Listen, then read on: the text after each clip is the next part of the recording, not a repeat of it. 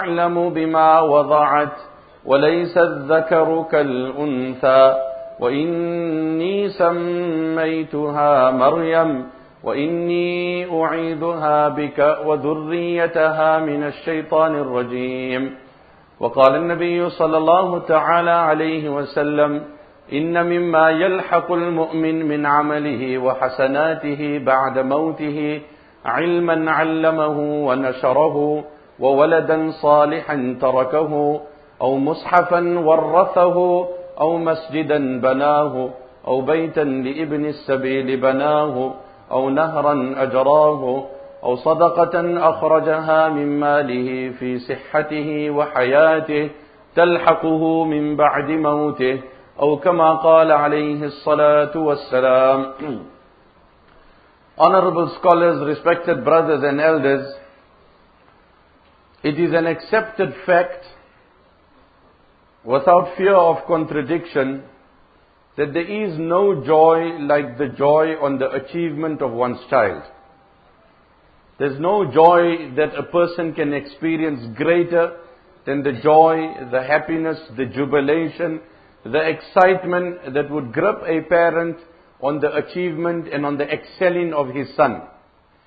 And in the same breath and in the same vein, there's no pain and there's no hurt greater than the pain and the hurt on the failure, on the deviation and on the mistake of one's child.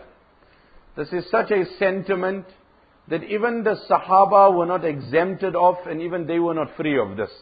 The famous hadith appears in Bukhari Sharif, when Nabi sallallahu alayhi wasallam gathered the Sahaba and he said, Inna min ash-shajari shajaratun. Inna min ash-shajari shajaratun. Amongst the trees that Allah subhanahu wa ta'ala has created, there is one particular tree, وَهِيَ مِثْلُ الْمُسْلِمِ. In many ways this tree resembles a believer. So this tree has the traits, the qualities, the identification of a believer. حَدِّثُونِي مَا هِيَ. Nabi sallallahu alayhi wa sallam asked the Sahaba a question, and he engaged them with a quiz, and he asked them, tell me which is this tree. There is a particular tree from all the trees in the forests and the jungles that Allah created. Now it is human nature, when someone asks us a question, we seldom think of the simple answer. We always think of the most complex answer. So something peculiar, strange, uncommon, unheard, remote, scientific. The common basic one we never think of. فَوَقَعَ النَّاسُ فِي شَجَرِ الْبَادِيَةِ. So the Sahaba started thinking amongst the forests and the trees and the jungles. أَمَّا عَبْدُ اللَّهِ ibn Umar فَكَانَ يَعْلَمُ هَذِهِ الشَّجَرَةِ. But there was a young Sahabi by the name of Abdullah ibn Umar radiyallahu anhu. He knew exactly, precisely what Nabi sallallahu alayhi wa sallam was speaking about. مَا مَنَعَهُ مِنَ الْإِجَابَةِ إِلَّا حَدَاثَةُ سِنِّهِ. The only thing that prevented him from answering, that there was eminent and there was prominent Sahaba like Abu Bakr radiyallahu anhu, and Abdullah ibn Umar was a young boy. Now look at the youth of Sahaba, and what was the jazba of the youth of Sahaba? That this is a young boy. He has the correct answer, and he has confidence in his correct answer. But respect of the senior Sahaba doesn't allow him to speak. Our youngsters got the wrong answer and they blurt first. Our youngsters got the wrong answer and they blurt in first. Abdullah ibn Umar has the correct answer.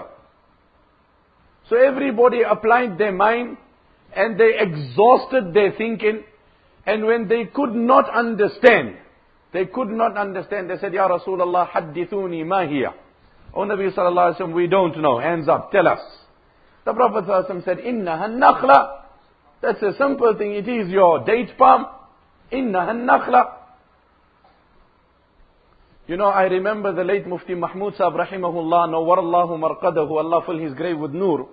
One day he was visiting South Africa, and we know he passed away there also. I had the good privilege of attending his janazah. It was at that one particular time in my life that I had seen where the entire grave was filled without using one spade. Everybody had lined up and people had taken sand in their hands and done this here. And in doing that alone, the entire grave was filled.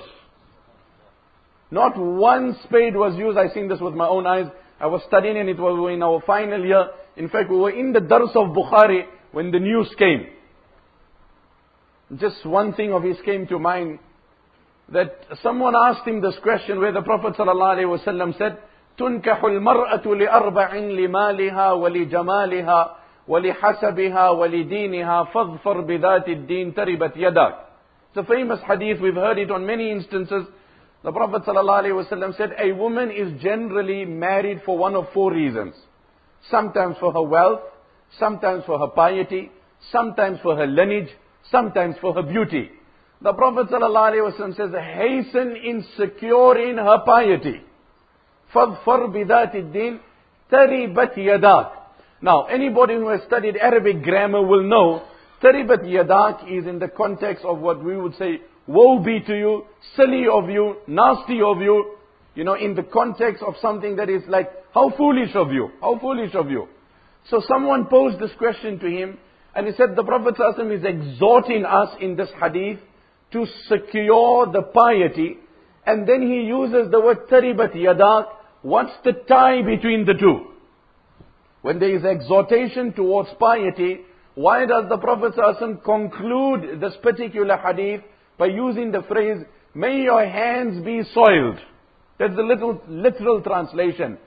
So then he explained in his eloquent way and he said, may your hands be soiled. Don't you understand such a simple and clear thing that piety should take preference? When you're looking for a woman, then everything else should be one side. Priority should be over her piety. So the Prophet ﷺ, when they applied their mind and they exhausted, he said, Inna nakhla. What's there that you're applying your mind? It's your date palm. The date palm that you see daily. And obviously, this was exposed to them, and that's the beauty of the Quran. When we give da'wat to someone, then it's important we learn how to give him da'wat. Allah subhanahu wa ta'ala invited us in the Quran to reflect over His greatness. But Allah subhanahu wa ta'ala used the camel to manifest His greatness, whereas every animal expresses the greatness of Allah simply because the camel was that conveyance to which every Arab could relate. The awwal mukhatab of the Quran was the Arab. Every animal reflects how great Allah is. But Allah said, أَفَلَا يَنْظُرُونَ إِلَى الْإِبِلِ كَيْفَ خُلِقَتْ. Why don't they look at the camel? Because a camel was such a simple example. That is why that villager said, when he accepted Iman, and people said, how did you recognize Allah? He said, إِنَّ الْبَعْرَ لَيَدُلُّ عَلَى الْبَعِيرِ وَإِنَّ آثَارَ الْأَقْدَامِ لَتَدُلُّ عَلى الْمَسِيرِ فَالسَّمَاءُ ذَاتِ الْأَبْرَاجِ والأرض ذات الفجاج والبحار ذات الأمواج ألا يدل ذلك على اللطيف الخبير. He said, إن البعر ليدل على البعير. The droppings of a camel tell me a camel has passed. The footsteps of man tell me a human has passed. Oh foolish human, what about the sky above you and the earth beneath you and the rivers around you and the lakes on your sides? Doesn't this also reflect the greatness, the magnanimity, the grandeur of someone, and that is Allah? إن البعر ليدل على البعير وإن آثار الأقدام لتدل على المسير فالسماء ذات الأبراج والأرض ذات الفجاج والبحار ذات الأمواج.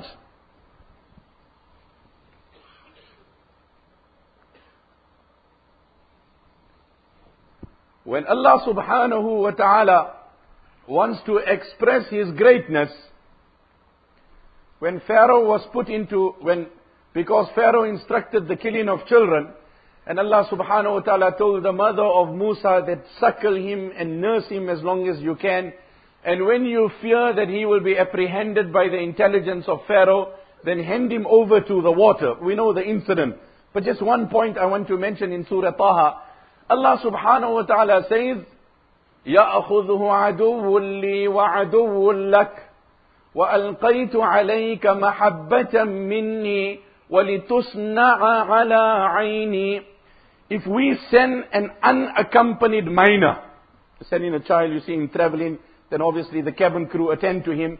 Then we obviously, the seniors, the adults on either side, this airport and that airport, they said, don't worry, you send him there. As soon as he get there, I will be there, my brother is there. I got a friend of mine who's working in the airport, he will receive him on the tarmac. Allah tells the mother of Musa, don't worry, you send Musa in the river Nile. I got my enemy to receive him. The words of the Quran. I've sent my enemy there, he'll come. And he's not only my enemy, he's your child's enemy also, but I send him to receive him. This is an unaccompanied minor, not in the plane, in water. And Allah said, don't worry, I'm sending my enemy. Subhanallah. وَأَلْقَيْتُ عَلَيْكَ مَحَبَّةً مِنِّي. And what is my strategy of protection? I have put such beauty on you, O Musa, that anybody looking at you will just be captured by you. The weapons and the army of Allah, as the Quran says, وَمَا يَعْلَمُ جُنُودَ رَبِّكَ إِلَّا هُ. Only Allah subhanahu wa ta'ala knows what are His armies. So when Allah decided to paralyze the dominion and the empire of Pharaoh, Allah did not send artillery. Allah did not send weapons. Allah subhanahu wa ta'ala sent the most insignificant creation. فَأَرْسَلْنَا عَلَيْهِمُ الطُّوفَانِ وَالْجَرَادِ وَالْقُمَّلِ وَالضَّفَادِعِ. Allah sent frogs. فَفِي الطَّعَامِ ضَفَادِعِ وَفِي الشَّرَابِ ضَفَادِعِ وَفِي الْمَلَابِسِ ضَفَادِعِ. Wherever you went, there were frogs. If you see in Qasas, Molana Abul Hasan Ali Nadwi rahmatullah alayhi has written, وَجُنُودُ اللَّهِ لَا تَعْمَلُ فِيهَا السِّهَامِ. Now this is the army of Allah. There is frogs. That is frustrating you. It's not something like, you know what, we can get a battalion, arm yourself, okay, there's a frog here. Subhanallah. How do you counter the army of Allah subhanahu wa ta'ala? Provided the eye is spiritual. Provided the eye is spiritual, we will see the greatness of Allah in everything. The Quran speaks of two visions. One is the physical eye and one is the spiritual eye. The world today, the summary of the effort of the world is to enhance the physical gaze. So there's laser treatment, there is modified types of, different types of eyes that are available nowadays. Blue eyes, grey eyes, green eyes. Subhanallah. According to the dressing, that's the contact lenses. So it's just not matching in your appearance, but matching in your sight also. Allah subhanahu wa ta'ala says the physical eye is not blind. فَإِنَّهَا لَا تَعْمَى الْأَبْصَارِ وَلَكِنْ تَعْمَى الْقُلُوبُ الَّتِي فِي الصُّدُورِ. But if blindness has gripped them, that it is this inner blindness. And remember, brother, in this world today, there's so much that is offered through Braille. There is so much that is offered through Braille. We have an exclusive institution in South Africa, a madrasa for the blind. And mashallah, it has excelled and it has performed, where by virtue of Braille, the blind can enjoy the very material that the sighted enjoy. But when it comes to the blindness of the heart, then it's not been deprived of material. The consequences of that are much more devastating. The consequences of the blindness of the heart is much more deeper. The Prophet ﷺ constantly alerted the internal gaze of Sahaba. Sayyidina Uthman ibn Affan radiyallahu anhu was given a dars of hadith. Anas ibn Malik radiyallahu anhu says, I came, and as I was coming to the masjid, unintentionally my gaze fell on a strange woman. We would never entertain the thought or the doubt that a Sahabi would deliberately look at a woman. Unintentionally. So he says, as I entered into the masjid, Uthman radiyallahu anhu made the remark and he said, يَدْخُلُ أَحَدُكُمْ وَآثَارُ الزِّنَا بَيْنَ عَيْنَيْهِ. Imam Zahabi has made mention of it in his Al-Kabair. Some of you have entered the gathering at this time, and I can literally see fornication dripping from their eyes. يَدْخُلُ أَحَدُكُمْ وَآثَارُ الزِّنَا بَيْنَ عَيْنَيْهِ. So Anas radiallahu anhu said, I was ashamed and I was shocked. I said, أَوَحْيٌ بَعْدَ رَسُولِ اللَّهِ. Are people still receiving revelation after the Prophet ﷺ? He said, La walakin firasatun sadiqah. No, it's not revelation, but it's the inner eye of a believer. It's the foresight of a believer. It's the vision of a believer, and it is by virtue of that I have seen. The Prophet ﷺ passes by the place of Thamud centuries afterwards. But the eye is spiritual. So what does he say? He says, لا تدخلوا مساكن الذين ظلموا أنفسهم إلا أن تكونوا باكين. O my Sahaba, do not pass by the dwellings of those who oppress themselves, upon whom came the wrath of Allah, but that you lower your gaze, hasten your pace, lest the torment that came on the nations that preceded you grips you also. Today, unfortunately, it's the absence of the spiritual mind. Let there be a tragedy, and 3 months later it becomes a tourist attraction, and then there is photos and there is postcards, and it's an event of all other forms of entertainment. Qadi Mujahidul Islam rahimahumullah, a great scholar who visited South Africa as well, Allah fill his grave with nur. When the eye is spiritual, when the eye is divine, then the conclusions are different. Someone told Luqman Hakim, Mimman ta'allamta al-adab. From who did you learn wisdom? He said, I learned it from those who lack it. Mimman ta'allamta al-adaba.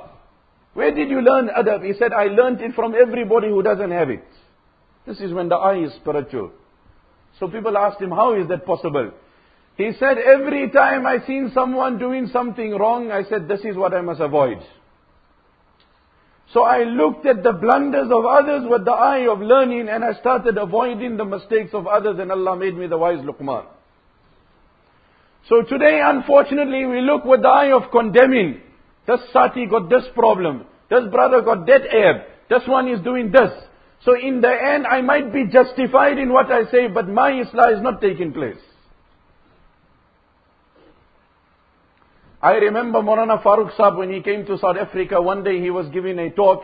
He said, that brother who goes out in Jola, and while he's out in Jola, he abuses his sight, Allah's qasam, zina will spread through that Jola, hidayat won't spread. That's were his words. The Prophet ﷺ said, the riwayat of Bukhari, لَوِ اطَّلَعْتَ. If you peep into the house of someone, بِغَيْرِ إِذْنٍ, without permission, and then he comes and he breaks your eye, and he defects your vision, لَمْ يَكُنْ عَلَيْكَ جُنَاحٍ, then he's committed no crime, he's justified to do what he has done. Why have you intruded? Why have you invaded his privacy? That is why we are taught we drop our gaze when we go out. And the whole idea is to bring that tertib into our life. It's just not for that time. It's to program our life. So Qadi Mujahidul Islam rahmatullah alayhi, one day he was invited to one place to attend a talk. He was a profound scholar. Now, anybody who had seen him, he was an ocean of knowledge, but very simple in his appearance and very, short in his physique. He had no facial hair. Naturally, he had no facial hair. So, when he arrived at the place, and they looked at him, the organizers of that particular program, they were a bit disappointed. And they said, is this the man? But he's clean shaven, man. The irony of the whole thing is, those that invited him, they were clean shaven themselves. They didn't have a beard themselves, but they said, no man. He sensed the frown on their face. He sensed it. And he heard a bit of a shuffle and all that. So he came and said, what's the problem? He said, nahi, inko zara i'tiraz hai aapki dari par. They take objection to the fact that you don't have a beard. Now again, the eye is spiritual. He said, Subhanallah, Allah knows the truth that my hair doesn't naturally grow, but it brings joy to me to know. Look at the eye being spiritual. That although the masses of this ummah have fallen in the sin, it's happy to know, and I'm glad to know, they don't want to see their leaders in that wrong. I'm happy to know that although they have done this wrong by themselves, but they still expect an image that their leaders don't commit that wrong. This is when the eye is spiritual. From everything you will learn a lesson. In English they say, a positive thinker finds an opportunity in every difficulty, and a negative thinker finds a difficulty in every opportunity. A positive thinker, he finds an opportunity, he's optimistic. So he finds an opportunity in every difficulty. And a negative thinker, he finds a difficulty in every opportunity. The Prophet ﷺ was walking with the Sahaba, and there was a carcass, a dead animal lying there, and everybody blocking their nose, and it's got a stench, and it's got a foul smell. The Prophet ﷺ said, this is the time to seize. The hearts are soft. Let me infiltrate. He said, would you like it for a dirham? He seized the opportunity. Sometimes we need to give up what we're doing at home when the child asks a pertinent question. The heart is receptive, and what we can convey at that time, we cannot convey at other times. But provided we abandon. Nabi Sallallahu Alaihi Wasallam sensed the time was right, it was perfect. Everybody looking, blocking their nose and would you like it for a dirham? We won't have it free. I swear by Allah, the world is more despicable to Allah than this animal is to you. The time was right. This world is more despicable. Nabi Sallallahu Alaihi Wasallam, they were the captives of one battle that were brought. And one woman had lost sight of her child. And then she started pacing up and down. She started pacing up and down. And then she caught sight of her child. And then she embraced her child. And when she embraced her child, it was such a sight that moved everyone to tears. It was very emotional. I mean, seeing any mother, seeing an animal embracing its little one is emotional. That's human sentiments that Allah has made us. Just to see a cat taking its little one and sitting down, cuddling it up. And this was a mother, she was, aimlessly just pacing the area till she got sight of a child. She grabbed that child, she embraced that child. Sahaba looked at it, moved everybody to tears. Nabi Sallallahu Alaihi Wasallam seized the opportunity. أَتَرَوْنَ هَذِهِ الْمَرْأَةُ طَارِحَةً وَلَدَهَا فِي النَّارِ. Oh my Sahaba, I ask you a question. You seen and I seen and we all see. Do you think this woman will ever forsake this child and drop this child in hell? Drop this child and abandon this child? After you seen the love she displayed. They said, never, O Nabi of Allah. Nabi Sallallahu Alaihi Wasallam said, Lallahu arhamu bi'ibadihi min hadhihi biwaladiha. If you think this woman loved her child, I swear by Allah, Allah loves you more than she loves her child. Lallahu arhamu bi'ibadihi min hadhihi biwaladiha. If you think this woman loves her child, Allah loves you much more. So what I was saying is, the greatest joy is when we see the acceptance of our child. We see the hidayat of our child. There's no greater joy. And the more a person is on hidayat, the greater his joy, the greater his honor.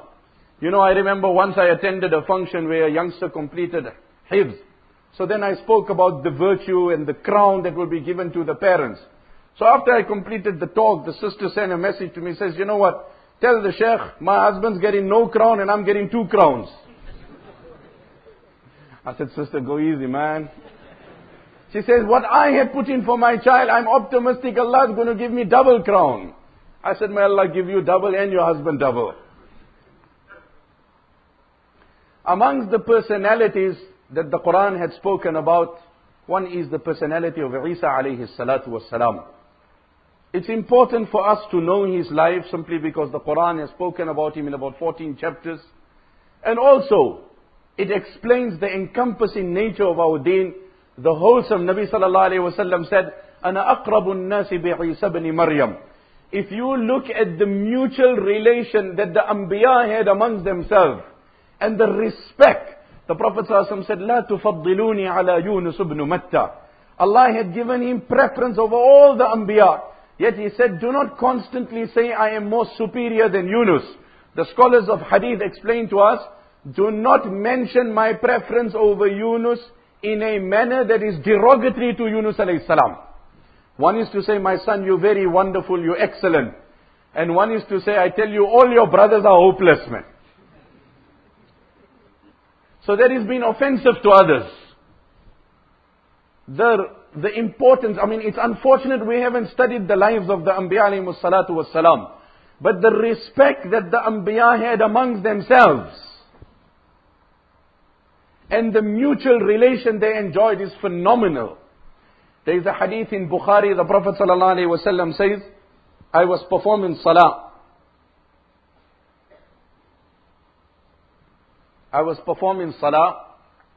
إن عفريتا من الجن تفلت علي البارحة ليقطع علي الصلاة. While I was performing salah, one rebel jinn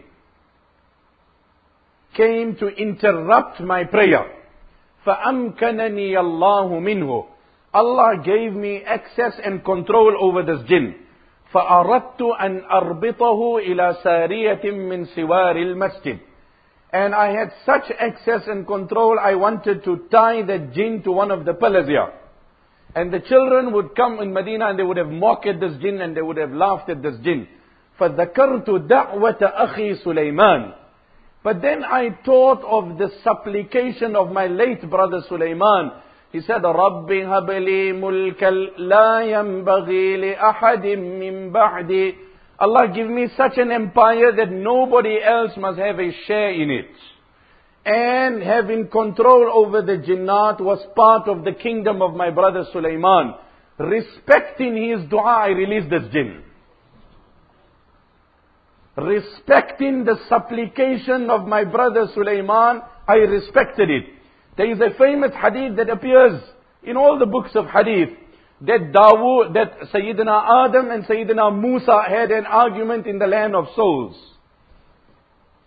So Musa alayhi salatu wassalam told Adam, you the same one that ate from the forbidden tree. Allah told you not to eat, why you ate? This is amongst the prophets, we're not saying it. We show utmost respect to the galaxy of Anbiya. This is a Nabi to a Nabi. Oh Adam, Allah told you not to eat, you ate. So Adam alayhi salatu wassalam told Musa, how do you know I ate? He said, no, it's in the Torah. He said, you know the Torah is the speech of Allah. It was there before I was created. He said, I know that. He said, why are you blaming me of something that was recorded before I did? And the Prophet ﷺ said, in the argument, Adam overpowered Musa. But subhanallah, this is what Adam told Musa. I'm just showing how they had understanding. But when Adam made the mistake, he didn't say that to Allah. He said, رَبَّنَا ظَلَمْنَا أَنفُسَنَا رَبَّنَا ظَلَمْنَا أَنفُسَنَا وَإِن لَمْ تَغْفِرْ لَنَا وَتَرْحَمْنَا لَنَكُونَنَّ مِنَ الْخَاسِرِينَ. My Lord, I got no justification. My Lord, I got no explanation. Other than I'm guilty, I admit and I confess. If you forgive me, it's your kindness. If you don't, it's your right. My Lord, before you, I got no explanation other than guilt. فَاعْتَرَفْنَا بِذُنُوبِنَا. Allah, I confess my wrong. Allah, I admit my wrong.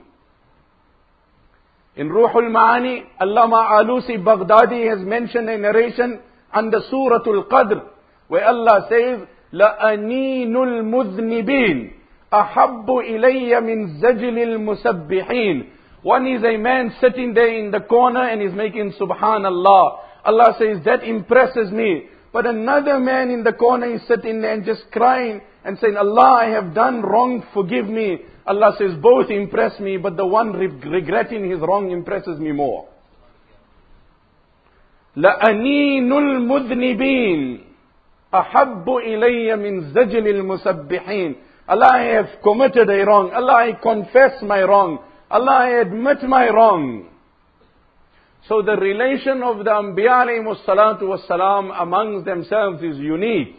As Ahlus Sunnah wal Jama'ah, we believe and we respect all the Anbiya alayhimus salatu wassalam. It's very beautiful to see under the commentary of this ayah, وَعَصَىٰ آدَمُ رَبَّهُ فَغَوَىٰ, what the Mufassirin have written about the respect. And we also believe that just as it is to degrade a Nabi is an insulting to a Nabi, likewise to elevate a Nabi beyond his position is also insulting him. So if you drop him below his rank, that's an insult. And if you promote him above his rank, it's also an insult. Just like if a person is an ordinary GP, a general practitioner, and I don't mean to offend the person, it's a good trade and by all means. But then he is an ordinary GP and then you say, this brother, you know what, he is an ophthalmologist. Or you know what, he is a pediatrician. Or you know what, he is a dermatologist, he is a skin specialist. Obviously you're insulting the man because he's not that. In the same way, if you promote a Nabi and you give him the position of Allah, which he is not, that is also insulting a Nabi. Islam is a complete, beautiful, wholesome way that teaches us respect to all the Anbiya alayhimus salam. تِلْكَ الرُّسُلُ فَضَّلْنَا بَعْضَهُمْ عَلَى بَعْضٍ لَا نُفَرِّقُ بَيْنَ أَحَدٍ مِّن رُّسُلِهِ. So amongst the personalities that the Quran has spoken about, one is the life of Isa alayhi salatu wassalam. Allah speaks about the mother, the Virgin Mary. Allah speaks about the son Isa alayhi salatu wassalam. It is mentioned in Sirat Anbiya that the mother of Maryam, that is Sayyidatuna Hannah, and her father Imran, initially after marriage there was no child. There was no child. And one day she seen a bird embracing the nestling, which moved her to tears. And she said, I hope and pray that Allah also gives me a child. And if Allah gives me a child, then I can also share the sentiments of a motherhood like any woman would. It wasn't long that Allah accepted her dua. And she conceived. And when she conceived, as a token of gratitude to Allah, she said, I'm going to devote my child exclusively to the cause of Allah. I'm going to devote my child exclusively to the cause of Allah. Now, easier said than done. Many of us in haste make the commitments. But when reality kicks in, it's a different story. Muhammad ibn Munkadir rahimahumullah was a great tabi'i. He one day came to Aisha radiallahu anha and he asked for some money. Aisha radiallahu anha said, I have nothing, but you're such a great man. If I had 10,000 dirhams, I would have given it to you. 10 minutes later, someone knocked the door. And he came to Aisha and he gave her a gift of 10,000 dirhams. Aisha radiallahu anha said, it looks like my Lord has put my words to test. You tell your wife, I promise you if I had, I would have bought you whatever you want. And then you go there and you get your bonus check.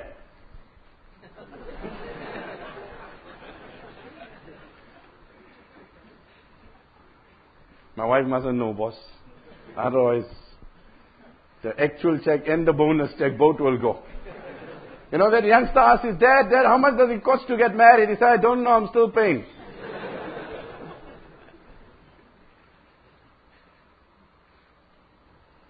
I can't give you a figure, my friend, I'm still paying. When nikah will become simple, Allah's qasam, zina will become difficult. When nikah will become difficult, zina will become simple. Today we've made nikah difficult, zina has become simple. Make your nikah simple, zina will become difficult. How easy zina has become. On the phone, on the net, on the books, at every club, at every pub, at every corner. Why? Because the formalities of nikah have become difficult. So what the youngsters say, why must you take contract, pay as you go?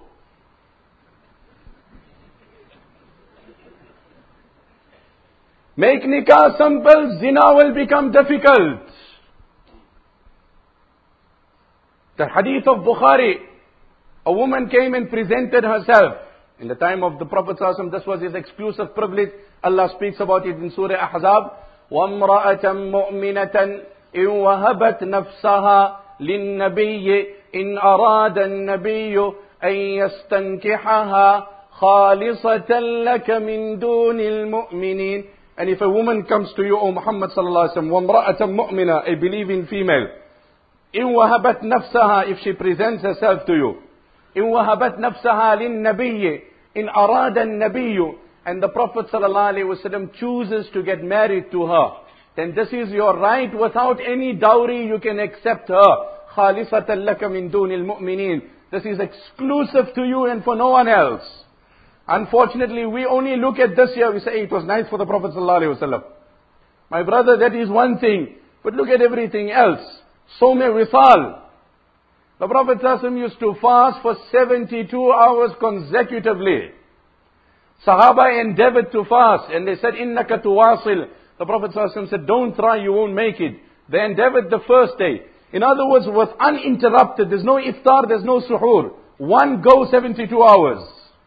Sahaba tried, but by 24 hours, obviously, they could not sustain it.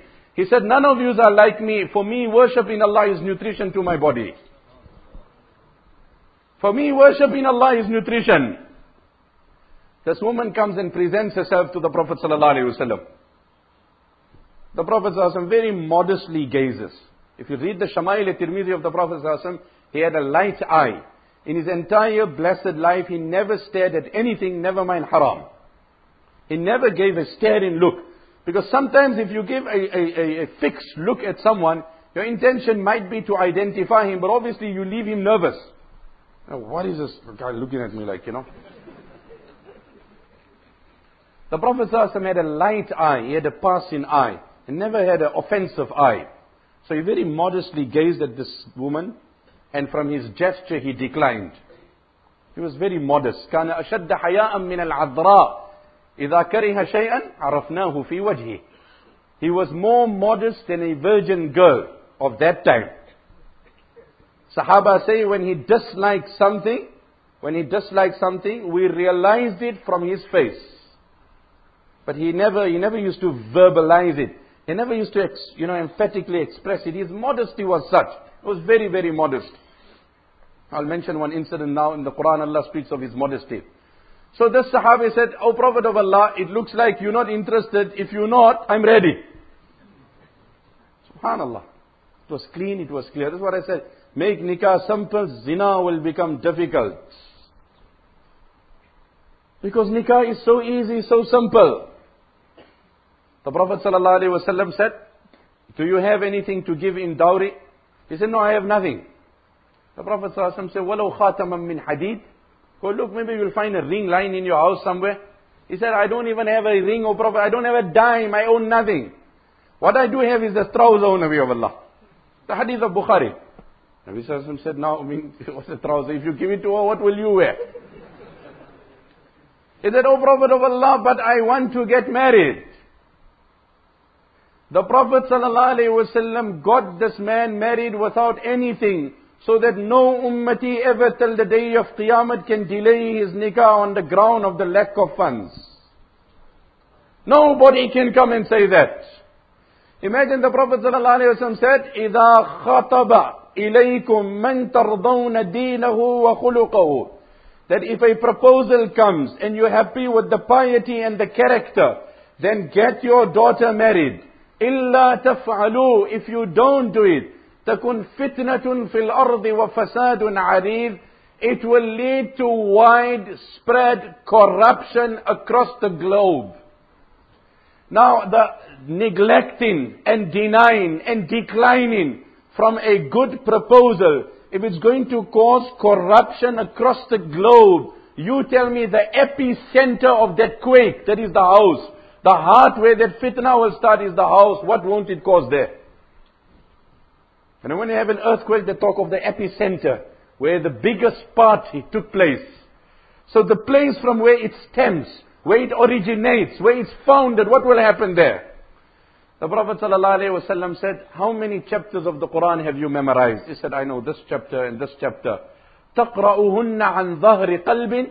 Have you committed it to memory? He says, "Yes, I know it by memory." He said, اذهب فقد ملكتكها بما معك من القرآن. Okay, you go, and your dowry exclusive to you for your wife is you teach her all these surahs of the Quran. That's your dowry. And he got them married. What did Abu Bakr radiallahu anhu said? أطيعوا الله فيما أمركم من النكاح ينجز لكم ما وعدكم من الغنى. Allah said, وأنكحوا الأيام منكم وَالصَّالِحِينَ مِنْ عِبَادِكُمْ. Ayama is the plural of the word ayyim. And this is the comprehensive nature of the Arabic language. Ayyim alladhi la zawja lahu. Ayyim means a single person. Whether married or not. Spinster or bachelor. Divorcee or widow or widower.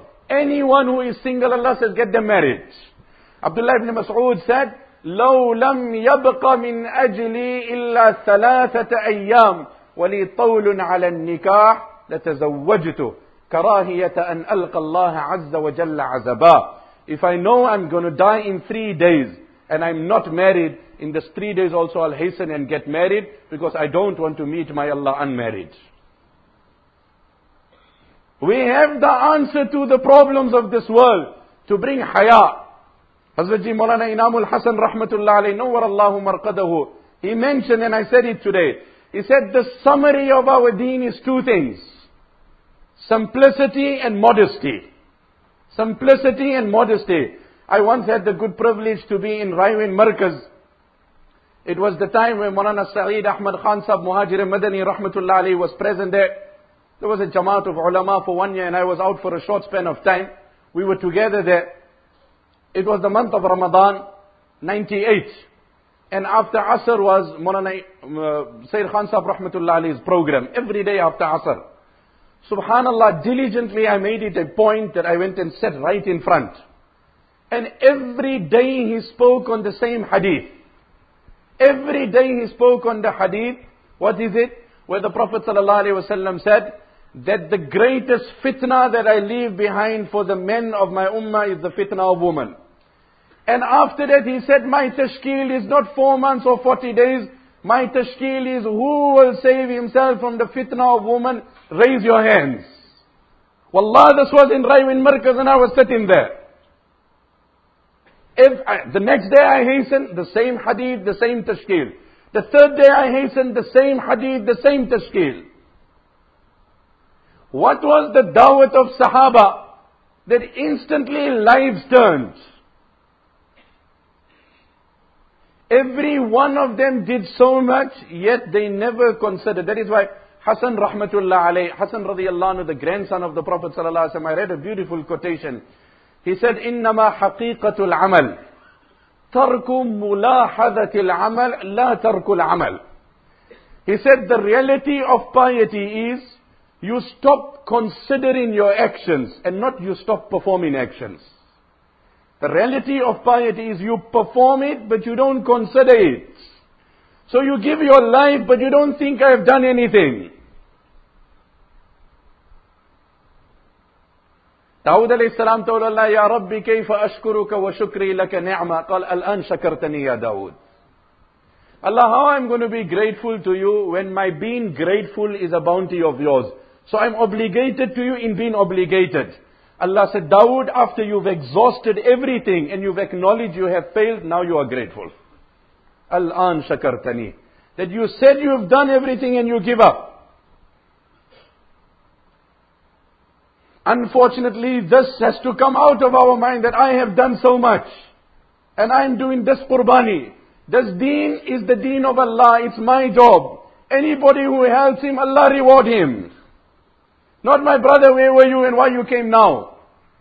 Allah forbid, if you have a breakdown on the road and your car is stationed and you're waiting there for 3 hours and somebody comes after 3 hours, you're not going to tell him, where were you for the last 3 hours? Jazakallah, brother, for coming. Subhanallah. I appreciate it. In the very same way, every man has to treat deen as his responsibility. And whoever comes, Allah reward him for coming. Molana Ashraf Ali Thanwi Rahmatullah alayhi used to say, Allah's qasam, I consider every Muslim in the world better than me. And I consider every non-Muslim potentially better than me. Because Allah can't give him iman and deprive me of iman. Every Muslim in the world is better. And every non-Muslim is potentially better than me. When Sayyidina Umar ibn Khattab was in the throes of death, he said, Wallahi, law anna li ma tala'at alayhi shams, laftadaytu bihi min hawli al-matla'. If I owned whatever is in this earth, I would have saved myself and given it in ransom. So Abdullah ibn Abbas radiyallahu anhu was present. He said, In kana islamuka la nasra, wa in kanat imaratuka la fatha, wa laqad mala'ta al-arda adla. Oh Umar, your Islam was a triumph. Your rulership was a victory. And you brought justice to this land. Umar ibn Khattab said, Atashhadu li bihada inda Allahi yawm al-qiyamah. Oh Ibn Abbas, you said it to me. Are you ready to repeat the words before Allah on the day of Qiyamah? He said, I'm ready to repeat it before Allah on the day of Qiyamah. فَفَرِحَ بِذَلِكَ Umar. Umar said, now I can sigh. Ibn Abbas, if you can stand up for me on the day of Qiyamah, the world calls you brilliant. They call you intelligent. They call you phenomenal. Today they call you this, tomorrow they degrade you. But if Allah has praised you, what did the Quran say? وَوَهَبْنَا لِدَاوُودَ سُلَيْمَانَ نِعْمَ الْعَبْدِ. The word ni'mah in Arabic comes to convey excellence. If you can get the credibility and you can get the confirmation of ni'ma al-abd from Allah, my brother, you made it. But if the world calls you ni'ma al-abd and Allah calls you bi's al-abd, then I'm afraid you're doomed. One brother was walking. Someone insulted him. He said, my brother, between me and Jannah there is a bridge. If I cross it, I don't bother what you say because Allah has considered me successful. But if I fail to cross it, I'm worse than what you said. Someone insulted Abu Bakr radiallahu anhu. This is mentioned in Hayatul Sahaba. He said, if I am like that, may Allah forgive me. And if I'm not like that, may Allah forgive you. How simple they resolve the most complex. They didn't become ugly. They didn't become inflammatory.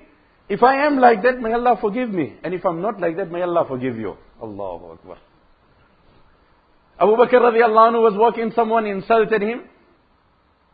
And then Abu Bakr kept quiet. And then he insulted again. And then Abu Bakr retorted. And the Prophet ﷺ said, Siddiq wa la'an kalla wa rabbil Ka'bah. Siddiq wa la'an kalla wa rabbil Ka'bah. One side you are Abu Bakr Siddiq and one side you curse. These two don't gel. They don't tie. I can't marry the two together. How can you put these two things together? You are Abu Bakr Siddiq and you curse. I can't tie it up. One side, my brother, Allah forgive me and you. You are dressed in the Sunnat garb. You reflect in the image of Muhammad sallallahu alaihi wasallam with a flowing beard. And at the same time you have a cigarette in your hand. It just doesn't tie with the profile of a believer. I just can't link these two together. Kalla wa rabbil Ka'bah. One side you're a believer or a young man and at the same time you frequent in the clubs. Kalla wa rabbil Ka'bah. You can't tie this. You can't marry it.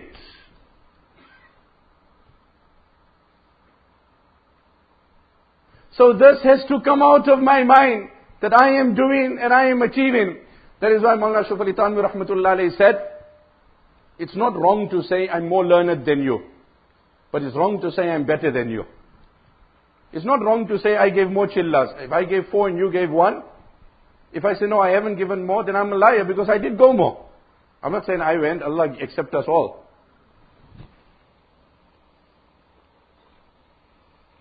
One brother spent 4 months and one brother's been out for 10 days. It's correct for him to say I've been out more because you have been out more. But to say I'm better, that's wrong because maybe Allah accepted his 10 days and rejected your 4 months. So I can say I've spent more time, but I cannot claim I'm better because I don't know what Allah has accepted. Your 10 days could be accepted. So there is a hadith in Bukhari where a person came to the Prophet ﷺ. He said, "O Prophet of Allah, must I read the kalima and then join you, or must I join you and then read the kalima afterwards?" He said, "No, read the kalima and join us." So he read the kalima and then this was the company of a Nabi that instantly there's such a revolution in his life that he utters the kalima and the level of iman rises so high that he's ready to make the most supreme sacrifice to present his life. So he reads the kalima, he embraces the faith, he joins the campaign and he loses his life. The Prophet ﷺ said, "Amila qaleel wa ujira kathir."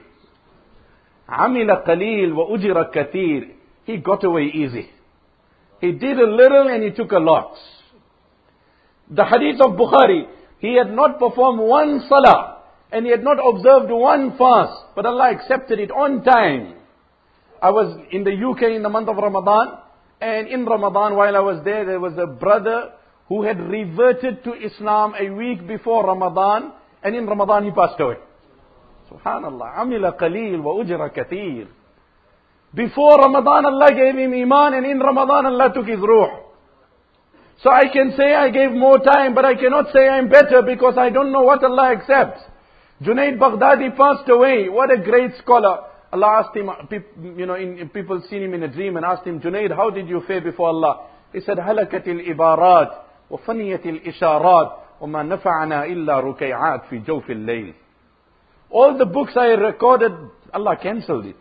All the Hajj I performed, Allah rejected it. You know, brother, you go submit your documents for an application of a visa. You have furnished the documents aptly, precisely, promptly, diligently. But the ambassador reserves the authority to decline without explanation.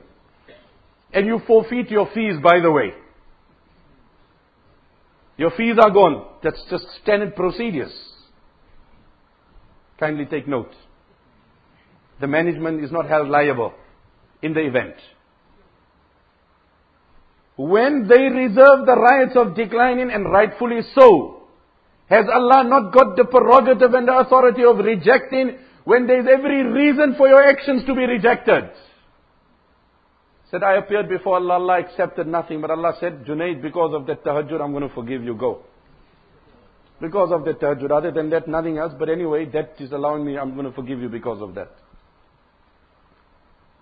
So, the reality of amal is tarku mulahadatil amal, la tarkul amal. That I got to keep on doing amal. وَعْبُدْ رَبَّكَ حَتَّى يَأْتِيَكَ الْيَقِينَ. Worship your Lord until death overpowers you. Constantly in dawat. Constantly in the ibadat of Allah subhanahu wa ta'ala. If I do it constantly without me considering, then gradually that condition will come.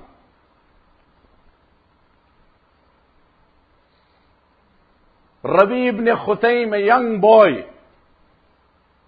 during the era of Sahaba, used to spend his night in ibadat. His mother awakens by night, فَتَجِدُ إِبْنَهَا الْيَافِعُ مَا زَالَ صَافًا فِي مِحْرَابِهِ سَابِحًا فِي مُنَاجَاتِهِ مُسْتَغْرِقًا فِي صَلَاتِهِ. What a sight. She gets up in the dead of night and she finds her young son is busy crying and making dua to Allah.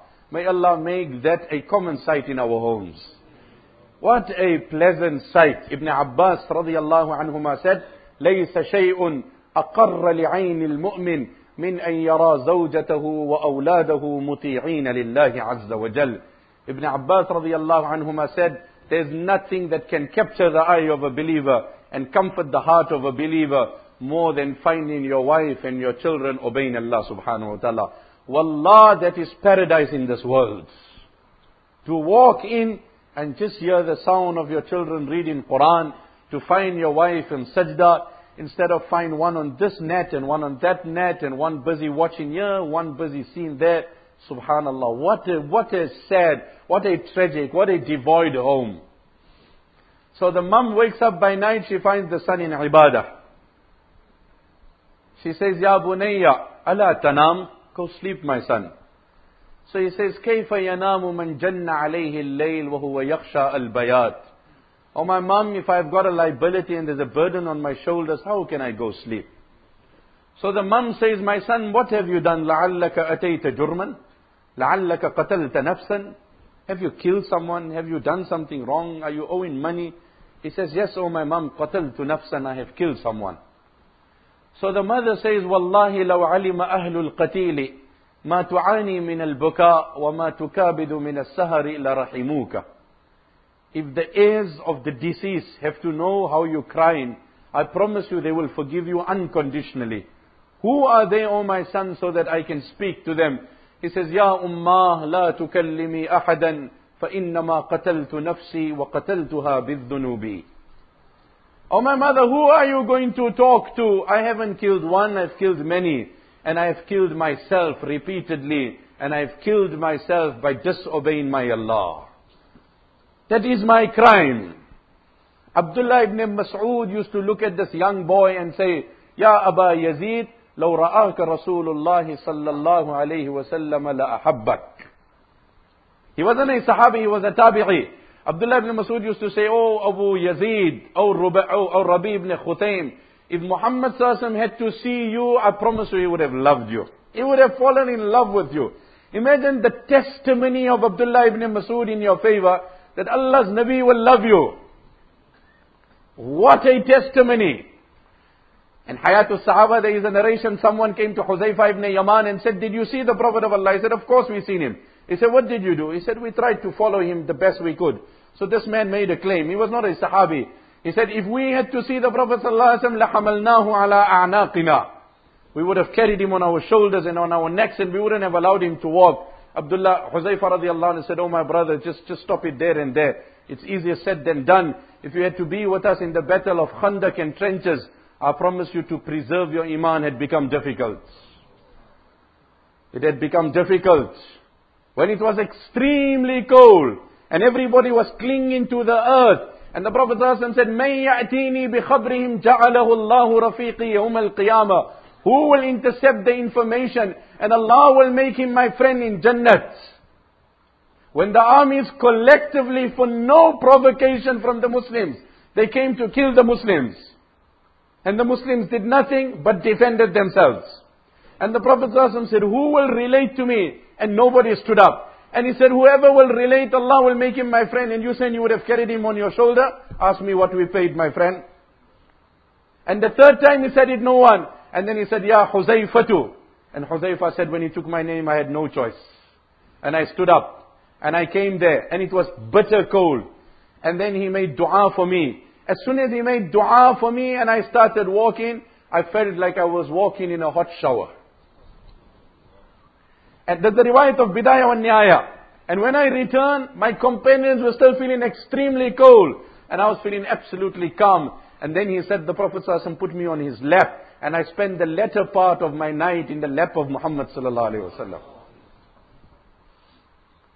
Zayd ibn Sakan radiallahu anhu, when he passed away, فَمَاتَ وَخَدَّهُ عَلَى حِجْرِ رَسُولِ اللَّهِ صَلَّى اللَّهُ عَلَيْهِ وَسَلَّمْ. He passed away while his cheek was on the lap of Muhammad sallallahu alaihi wasallam. Some are dying in the laps of clinics. Some are dying in the laps of nurses. Some are dying in the laps of doctors. Zayd ibn Sakan dies while his eyes are looking at the eyes of my Nabi and his head is on the lap of my Nabi. Abdullah ibn Zayd ibn Abd Rabbihi, whose name comes in the books of Hadith under the chapter of Azan, when the Prophet ﷺ passed away, he said, oh my Lord, this vision was good to see your Nabi, he's gone. What am I going to do with this eyes? Seize my sight. Allah took his vision away there and there. فَكُفَّ بَصَرُهُ. Allah, at least I could see your Nabi, let that be the last sight. So this atmosphere to become alive in our homes, this is this Mubarak effort. This is why there is this halqas of ta'aleem. That our home becomes an activity, a hub of piety. Where learning and teaching, where piety and understanding, where loyalty and faithfulness happens. Where the amal of Masjid al-Nabawi becomes alive. Unfortunately today, what is our condition? If somebody comes home, where's brother so-and-so? He's gone to work. What time will he be back? Oh, there's no fixed time. Okay, no problem. The next day you go, where's brother Yusuf? He's in the masjid. Alright, I'll come back. He said, no, he'll be back now. He'll be back now. So even at home they know, when I go to the masjid, I'm back now. When I go to the shop, there's no fixed time. I know it, my family knows it. In the masjid, it's minimum time. Why? Because I have no connection. I have no attachment. Today the average person, just look at the depression, the psychological depression that grips the mind of an average person today. Besides becoming a victim to a crisis, just the fear that haunts an average mind, that is depression itself. I mustn't become sick is enough depression. One is you got cancer, you got depression. One is I'm fearing I mustn't get cancer, that has depressed me. And really this is it. I mustn't meet up in an accident. I mustn't this year. I need coverage. I need this. Allah subhanahu wa ta'ala told the Prophet sallallahu alaihi wasallam the answer. وَلَقَدْ نَعْلَمُ أَنَّكَ يَضِيقُ صَدْرُكَ بِمَا يَقُولُونَ. We know their blatant accusations creates depression in your heart. It hurts you. فَسَبِّحْ بِحَمْدِ رَبِّكَ وَكُمْ مِنَ السَّاجِدِينَ. You fall in sajda and that's the solution to all your depression. In the hadith it comes, La hawla wa la quwwata illa billah is the cure for 99 ailments the least of which is depression. The least. Constantly today you see what depression clinics, this clinic, that clinic. Like I said, today it has become an easy world. Any problem you got, you just add the word syndrome next to it and it's a medical condition. Any word, you just put a syndrome, the word syndrome. We know America's got a Down syndrome. One youngster came to me and said, Sheikh, I suffer middle child syndrome. Middle child syndrome. So I said, Subhanallah, now this is it. When the first child is born, then you're very confused and you're worried. The first child does something, immediately you rush him to the doctor. But by the time it's the fifth one, the fifth youngster, he came to his dad, he says, Dad, you know what, I swallowed a coin. He said, I'll deduct that from your spending. When it's the first one, you rush him to the doctor. By the third one, you're immune. Yeah, children, chala kare man. What are you going to want? So I swallowed. He said, right, so much spending less. The solution to your depression is salah. Imam Tirmizi quotes the hadith. The Prophet ﷺ came late for Fajr. And Sahaba patiently wait. What a congregation. Patiently waiting. Yeah, let the Imam come 1 second.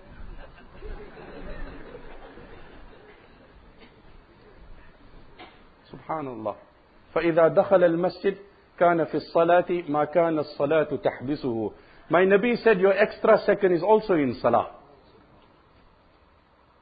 You cannot perform extra salah. Allah is giving it to you. Just take it nicely. فَإِذَا دَخَلَ الْمَسْجِدِ كَانَ فِي الصَّلَاةِ مَا كَانَتِ الصَّلَاةُ تَحْبِسُهُ. Sahaba, they waited. The Prophet ﷺ came. Salah was performed. He said, عَلَى مَصَفِّكُمْ هَذَا. Don't move. إِنِّي قُمْتُ مِنَ اللَّيْلِ. I stood up by night. And Imam Tirmizi says, سَأَلْتُ Muhammad ibn Ismail. I spoke to Imam Bukhari on the authenticity of this hadith.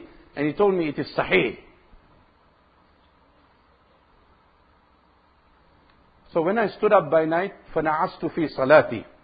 In my salah, I went into a trance.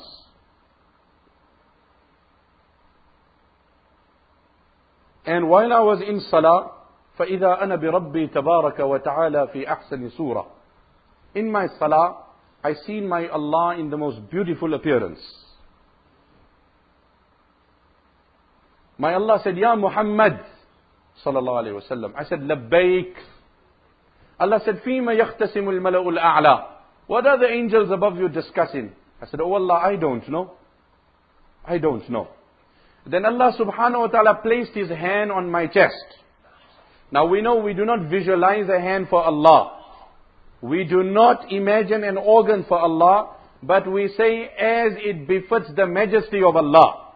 وَلَهُ يَدَانِ كَمَا يَقُولُ إِلَهُنَا وَيَمِينُهُ جَلَّتْ عَنِ الْأَيْمَانِ كِلْتَا يَدَيْ رَبِّي يَمِينٌ وَصْفُهَا. The poet says, my Allah has a hand as He has said, in the manner that it befits Him, and both the hands of my Allah are right, there's no left hand.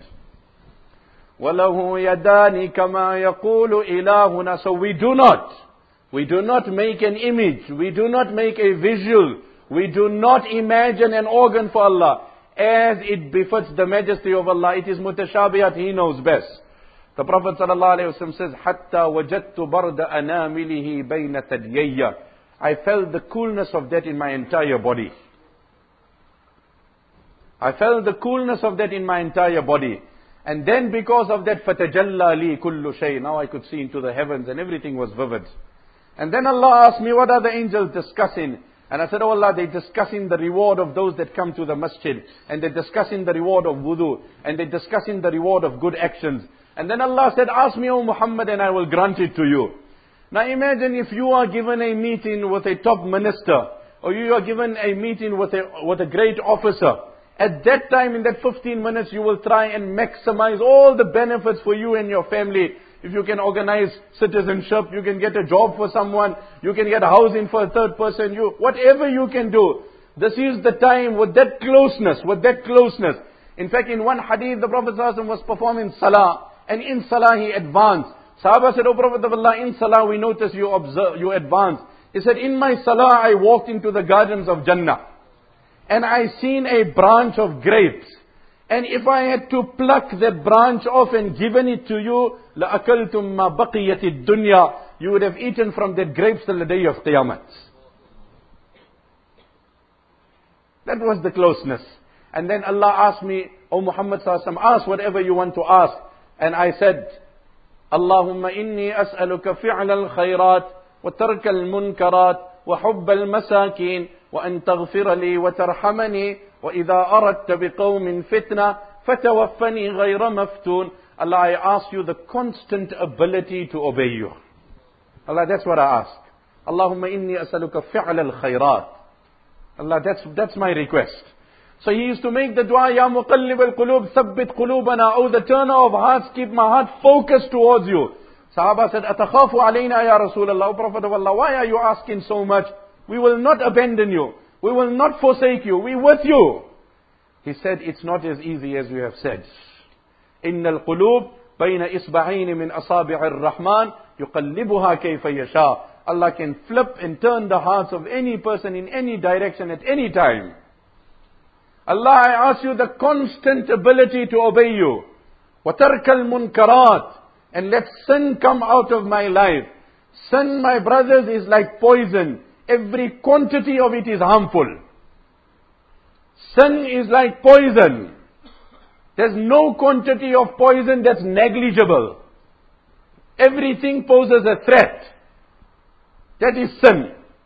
Nothing of it is negligible that can be overlooked.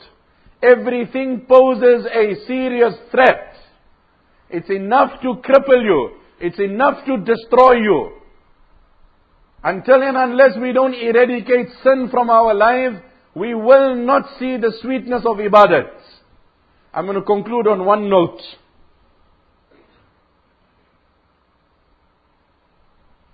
During the reign of Umar ibn Khattab radiyallahu anhu, Sa'id ibn Amir was made the governor of Hims. Those days there was total transparency. Nobody was above the law. Everyone was subjected and he had to answer. And they had to, there was total transparency. The people of Hims were very famous for complaining about their governors. This was known about them. So anyway, Umar radiallahu anhu one day went to Hims and he asked them, كَيْفَ وَجَدْتُمْ عَامِلَكُمْ? How did you find your governor? So they said, نَشْكُوا أَرْبَعًا مِّنْ أَفْعَالِهِ. He's a good man, but we have 4 problems with him. Woman, husband is a nice man, I don't say no, but... One of my scholars used to say, he said the only time a woman will praise her husband is 2 times. One is before she's married to him. He's a great guy. Oh, you haven't heard about, oh wow, man, he's a great man. And the second is when his body leaves home and the janaza goes. Tamukana baji bo haram manas hota yaar. Bhai, even ne pote kyo? Tamara baji kyo upar hai yaar, bo haram manas hota yaar. Ben, even ne mo par kyo? Even no janaza je pachi nahi kehwano. Your people's father was a good man. Tell him on his face. Giving flowers to the grave, give flowers to the man when he's living. Praising him before you married and after his janaza leaves. Unfortunately, we've become a nation, it takes the deaths of people for us to appreciate. Till we don't lose, we don't open our eyes. Till then, we don't acknowledge. We overlook. In my humble years of marital counseling, if I can summarize the 2 key most problems that have negatively implicated and negatively affected our marriages, one is disloyalty from men and ungratefulness from women. If men can become loyal and women can become grateful, I promise you 80% of our marriages are saved. But men are disloyal and women unfortunately are ungrateful. So a woman will typically point to her husband. All his bangles are shaking and all his rings are open. You did nothing for me. All these are his rings, his bangles. You did nothing. You're looking at your own clothing, you're looking at your own jewelry. And the Prophet ﷺ said, لو أحسنت إلى إحداهن الدهر ثم رأت فيك شيئا. Appreciate the Arabic grammar. Dahr means a decade. Decade means 10 years. The Prophet ﷺ says, if you are loyal to her for 10 years, ثم رأت فيك شيئا, and then in your human nature, one day, by mistake, unintentionally, unwittingly, you fail to phone her or do that, ما رأيت فيك خيرا قط. She will say, I have never ever seen any good. I had a lot of proposals, I don't know why I came here. On the other hand, disloyalty from men. The Prophet ﷺ was what a unique man. I read this riwayat myself and I cried. Wallah, I cried. I said, Ya Allah, what a Nabi. Aisha radiallahu anha said he used to come home. He wants to spend the night in Salah. But he would respect me so much that he wouldn't go straight to Salah. He would jump into the bed, speak to me, speak to me, speak to me. And he would never deny me our social talk. Because generally the night time is the time where husband and wife can discuss the events of the day. The day is long, it's tiring, the children, work, the domestic chores. It's a long, tiring day. That's how life is. And when you retire to bed and you drop, that's the time you socialize and you revive the incidents of the day. And unfortunately today we've lost that also. So typically it's two individuals sharing the same roof with a different agenda. That's how life has become. It's no more a unit. It's no more a family circle. It's few people living under the same roof but independent. So you'll find times where people will be living under one roof but they never meet. When he walks in, they sleep in. And when he gets up, they gone to work.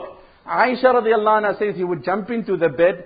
He would sit with me. He would socialize with me. He would speak to me. When he would perceive I had fallen off to sleep, then calmly he would excuse himself from the bed and then spend the night in ibadat. Imagine the Prophet of Allah wants to devote his night to ibadat, but he doesn't deny our mother her time. Today, unfortunately, we got filth to see on the internet and we deny our woman that socializing moments. And for the sake of salah, he doesn't deny it to his wife. That is not piety that when you meet with your wife, you're making subhanallah, subhanallah, subhanallah. Make that subhanallah in the shop when other women are walking. I don't mean look at them and say subhanallah.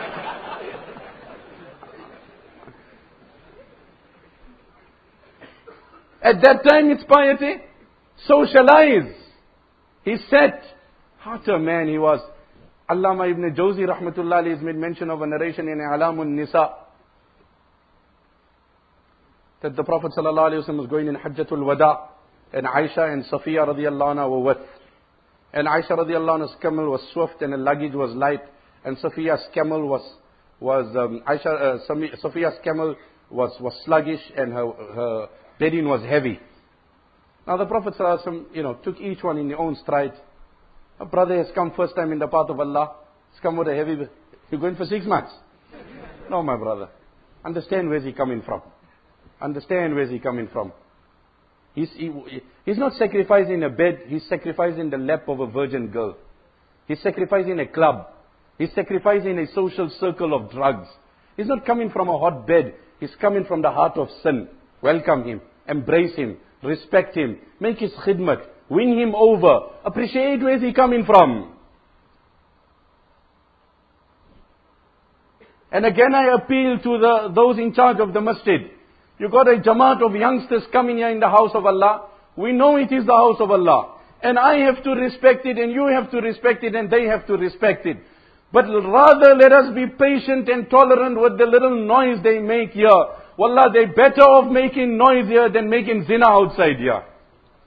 I ask you, whoever is in charge of the masjid, make sabr, this is our youth. I'm not justifying the wrong in the masjid for a moment. Nabi sallallahu alayhi wa sallam said, حَوِّلُوا مَتَاعَ عَيْشَ عَلَى جَمَلِ صَفِيَّةِ وَمَتَاعَ صَفِيَّةَ عَلى جَمَلِ عَيْشَةِ. Listen, we got a problem. He didn't condemn Safiya. Safiya, look at you. This is how you must travel like Aisha, only hand luggage. You are... No. I be hurry. No. Nabi sallallahu alayhi wa sallam never spoke like that. Our tongues are too loose. We just blurt. And it's flames we throw out. Nabi Sallallahu didn't say, he said, okay, let's do this here. Obviously her camel is sluggish and her bedding is heavy. Let's take her bedding and just put it on Aisha's camel. And Aisha's camel is swift and her bedding is light. We'll put it on Safiya. Now obviously, for a co-wife to another wife, you put in your stuff on my camel like it's not on. So Aisha radiallahu anha said, once again the Safiya caused it. So Nabi sallallahu alayhi wasallam said that her camel was sluggish and her bedding was heavy. فَحَوَّلْنَا مَتَاعَهَا عَلَى جَمَلَكِ. All we did was we took her bedding and we put it on your camel and we put your bedding there. She won't steal it. So Aisha radiallahu anha looks at Nabi sallallahu alayhi wa sallam, أَلَسْتَ نَبِيَّ اللَّهِ حَقًّا. But then you say you're a prophet, you say you Muhammad and you get wahi in hand. So Nabi sallallahu alayhi wa sallam said, أَوَ فِي شَكٍّ أَنْتِ. Yeah, I am a Nabi. Do you have doubt about it?